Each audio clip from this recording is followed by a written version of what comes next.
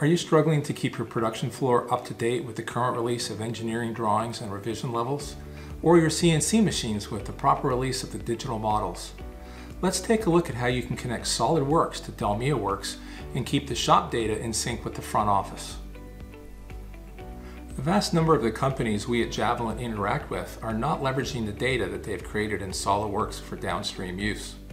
Think of it, all the time, effort, and expertise to create these very detailed 3D CAD models, along with the derived bills of materials, specification sheets, and in some instances, manufacturing process sheets and build instructions, and even the 3D models for downloading in the CNC machines. It's all just sitting there in an engineering silo. When it comes to 3D design, SOLIDWORKS has been the tool of choice for many years. With the SOLIDWORKS add-in, users can link part and assembly information to the DELMIA Works inventory, bills of manufacturing, project management, and preventative maintenance modules for increased productivity and throughput. Companies invest heavily in creating CAD designs of their products. From the commitment in hardware for workstations, to the CAD software used to model the items that they create, the training of the design staff, and the numerous hours of labor spent engineering the parts and assemblies, the investment is considerable. The assembly models, individual part models, and the derived drawings and BOMs required to produce products represents the intellectual property or IP that a company has generated. We call this the digital thread. Assembly to part models to drawings and to BOMs. Let's not forget about the connection to documentation, spare parts lists, manufacturing process sheets and instructions, as well as customer-facing documentation. Change something in a part model or assembly model and the ripple effects through the ancillary documents are incredible. The sheer number of touch points that a company needs to ensure are properly adjusted from just one change can be enormous. It seems this intellectual property ownership tends to stop once it leaves engineering. Just getting a BOM into an ERP can be a struggle, not to mention engineering changes and the component part updates. Let's take a look at the ease with which a user can slip between SOLIDWORKS CAD world and the ERP space. Here we see a typical SOLIDWORKS display screen. We notice that we have our various options along the right-hand side. And for those with PDM, you'll notice that there's the PDM Blueberry that we can grab. And once you get DELMIA Works, if you have the SOLIDWORKS add-in, we get this added control process here. And what that allows us then to do is to take a look from a ERP viewpoint, take a look at the various items. In this case, we have an assembly with our typical design tree. And the interesting thing here is now I can start to take a look at what's going to be involved in bringing this information into the system.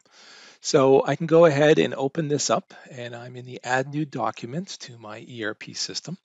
And you'll note the parent-child hierarchy. So I've got my top-level assembly and all my subcomponents. And what that does then is break down the actual SOLIDWORKS model based on what we have highlighted in the left pane. And you can see here that at this point, it's not a controlled document. We have the path where it's coming from. And the first thing that we need to do is make sure that we're going to key these particular SOLIDWORKS models into an inventory item.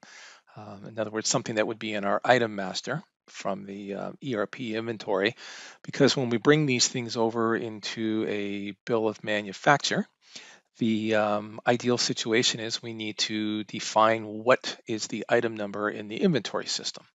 So the first option we have here is to be able to go ahead and search through here and select. We can start to type something if we already know what it is. So if it's an existing part, this is great. However, a lot of times what we've seen in various other interfaces to SOLIDWORKS and some other ERP system, whether they're homegrown or purchased, the issue then becomes what happens if I do not have an item number within my ERP system that represents this in the inventory system? Do I have to stop and send a list down to the purchasing department and they're going to go ahead and create some inventory items with some blank information in it?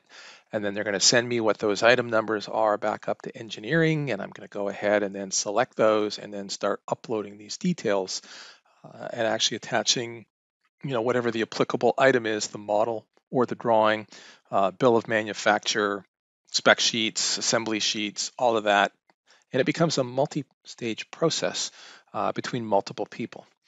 What we have here is the ability to create a new input, and that new input number then allows us to go ahead and then detail what these particular items are. So you can see here it's going to give it this SOLIDWORKS number.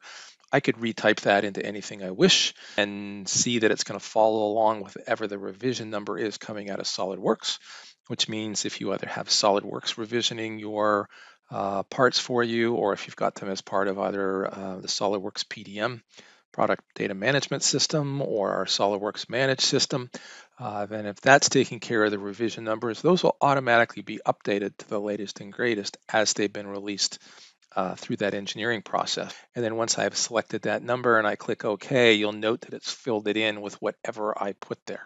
So we have the ability to do the same thing. If it's an engineering change, we can attach it to an engineering change system, which we have in DELMIA as part of the quality module. We have the ability to actually connect and make that as part of an ECO process. And then if it's maintenance, repair, and overhaul, again, if it's something, say, for some of the machinery, the tooling, the dies, whatever it might be on the floor, we can tie it to an MRO number. Which again links the engineering side of things to the production floor. So if there's a maintenance order out there, then we'll make sure that all the appropriate files are attached to it. If we've got assemblies or processes that we want to attach it to, or if it's part of a project. So there's oftentimes in a company that there'll be numerous projects that you're running, machine updates, process changes. Maybe you're changing something in production line and you need some tooling to go along with it, and it's part of a project. Again, you can attach them right from here. What that does is it gives you one-stop shopping. You're doing everything in engineering, you're taking this information and you're pushing it into the ERP system, and that's as simple as clicking the submit button. And once you click that submit button, it's going to go ahead and process all that information, and it's now being pushed over into our ERP system. And it's as simple as that. And now if we wish to jump into the DELMIA system, we can very easily jump in here. We'll dive into our bill of materials.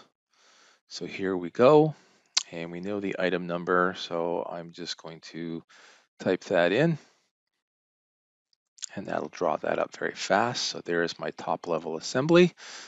And what that then does is brings our top level up. So there is our device, so you can see all the details just as we added it. And some people will say, well, what's the big deal? We've got some text in there. Well, the biggest piece of this thing is the fact that we have an entire indented parent-child relationship bill of material with all the devices. And because we used it as a template, when we grabbed that from SOLIDWORKS and brought it into DELMIA, it took the template and it added packaging material. So the nice thing about this is you can create several different kinds of templates depending on the styles and types of products you're creating and loading into DELMIA. And there we have it. We start getting the entire bill of materials set aside. What happens from this point on then is the person, whoever's doing the job of, say, a manufacturing engineer, would enter the process equipment that's required. So whether you need additional conveyors and various things, you would go ahead and select add on. You would pick your list of items and put your equipment numbers in here, decide which location it's going to be. So you would just carry through with all of your process information that you needed to move that information through the job floor. Whether it needs to go to a milling system, CNC, whether it's going to a specific cell, you would go and select all of that so it could process through the shop floor. That could be templated as well. So we have quite a few options now for us to go ahead and carry on getting this information into the system. But the key piece is to get this bill of material in, get that indented BOM, make sure that we've brought all the details in that we require. And now it's up to the ERP system to process it through the manufacturing side, bring in any procured materials, either rough stock to be cut and machined, or third-party purchased items. Like you'll see in here, there's some hardware, there's some nuts and flanges and things like that that need to be brought in. And there you go, you're off and running. As we have touched on today, the DELMIA SOLIDWORKS interface can really save valuable time, not only entering a new BOM, but it also saves time when future engineering changes, updates, and component changes are required. Being able to bring ancillary documents such as work instructions and quality documents are an added bonus to keep the shop floor humming with production activity, not busy work trying to find the correct information. And this interface to SOLIDWORKS is even enhanced by the DELMIA Works engineering change functionality in our quality module, offering a closed-loop engineering change process that incorporates the production floor with procurement and engineering. Now that's powerful stuff. Please contact your Javelin sales representative if you have any questions or would like to explore DELMIA Works in further detail.